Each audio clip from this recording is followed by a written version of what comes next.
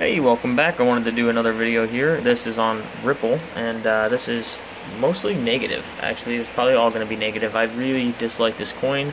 I have for a while. I probably should have done this video a while ago. I did a whole bunch of research on it a few weeks back, and I should have done it while it was fresh in my head, but here I am. I'm going to do it now. Here's pretty much all the reasons I don't like Ripple. One, it is, for the most part, it is a centralized network.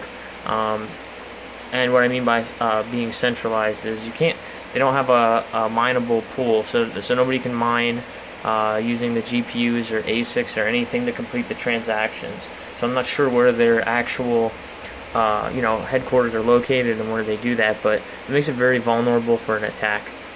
So that's the number one reason I don't like it, is because it goes against the whole point of having cryptocurrencies, and that's to have a decentralized network. That you don't have to worry about getting attacked, or you do have to worry about attacks a little bit with it being decentralized still, but not nearly as much. And that gets into the whole thing with the ASICs and there being a majority of ASICs, mining in one area that could potentially get attacked. But that's another issue. But so here we go. There's another reason I don't like this is, well, it is pretty much backed by all major banks. A lot of these banks are what created this coin. That's the whole reason that they came together and they made a coin, because cryptocurrency was taken away from them. So they decided to make their own coin. And I mean, it is what it is. Banks, they're a necessary evil. You need them. You need them to be able to get loans and all that. And I understand that. But the whole thing about cryptocurrencies in general, specifically Bitcoin, when it was created, was because banks were failing. There's banks and all that, so that now the bankers got into it. So that's another negative aspect of it. And the third aspect, which I really don't like as well, is there is a huge total supply. Huge total supply. Now, that's not necessarily a bad thing. I mean, we've gone over that before. And look, the weird thing about Ripple is the more that it's used, the less that supply becomes. So anytime there's a transaction done, a little tiny percent of that XRP or Ripple, whatever token, goes away. A lot of moves, it's gone. So they don't have, like, what happens when you start running to the low end of it.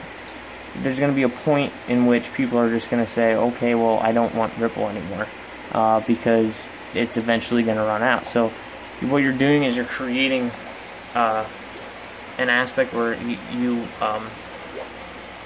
decentivize holding the cryptocurrency. Maybe not right now. Right now, it would be, it would encourage that. You would want to hold on to it because, well, you're decreasing the supply and increasing demand potentially. But there's going to be a point where it completely does a 180 and flips around. So for that reason, I strongly believe Ripple is like a Ponzi scheme, because it's another one of those things where they can create it at any time. The people who own Ripple can just create Ripple at any time. Like right now, the circulating supply is 38 billion, right? So if they're like, oh, we need more Ripple to pay for our jets or whatever, they can just create that at any time. And people who were naive enough not to do any research and didn't know that and bought this coin, even when it was up to $3, I had people asking me, should I buy Ripple? Should I buy Ripple? And I said, no, hold off and wait, because I don't like the coin. Now, it didn't come to a complete and utter destructive end like I thought it was going to, but it did drop down like a lot more than most other cryptocurrencies, and that's because it ran up way more than most other cryptocurrencies. It went way above what it was worth. Just the technology behind it just isn't good. There's the one good positive aspect is it is really fast, and it has a lot of backing. So that on one coin, the people who back it, I don't necessarily think are good to be into the crypto space, but there's a lot of institutional money into it, and that is why it blew up as much as it did. But for the longevity of it, I don't see it. So maybe you can make a couple quick bucks on riding a wave on this coin for an investment standpoint.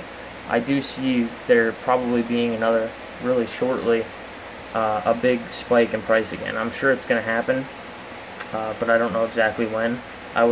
If I were to say, I would predict within the next month or two.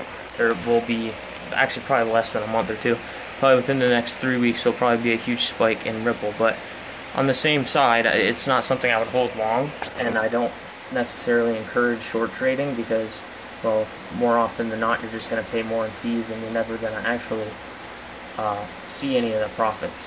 So just take that and make sure you do your due diligence and research your own. And let me know what you guys think about this coin, because I had some people that really enjoy this coin, and I've gone toe-to-toe with them before, and I like doing that kind of thing because it opens up your mind. It lets you kind of see both sides of the coin. So leave a comment below, and don't forget to like and subscribe. Thanks, guys. Bye.